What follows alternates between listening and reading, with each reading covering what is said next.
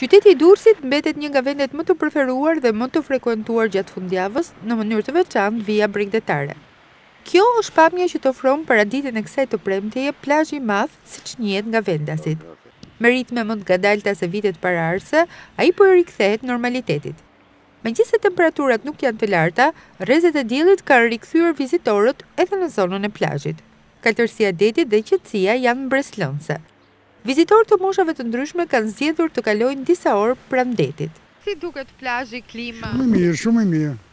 Një shëtitje buzdet na vlen shumë, neve se e në moshuar dhe detyrimisht kjo na çloth.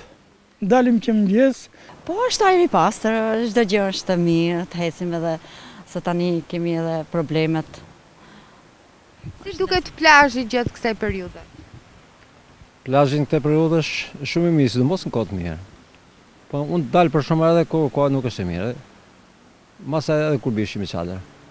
Ajri, lëvizja, ulin çik tensionin, ul çik stresin apo në janë të vogël që mund ta kemi. Nuk le të mendosh gjëra që se ekzistojnë, po ty duket se ekzistojnë. Gjë që çon në ankth apo stres. Mendja s'posot diçka më mirë. Edhe pse sezoni veror nuk ka trokitur, bregdeti ishte i mbushur me vizitorë gjatë ditës së sotme. Të rinjt preferojnë të merren me aktivitet sportiv, ndërsa familjarët të konsumojnë kafen e këtij mëngjesi.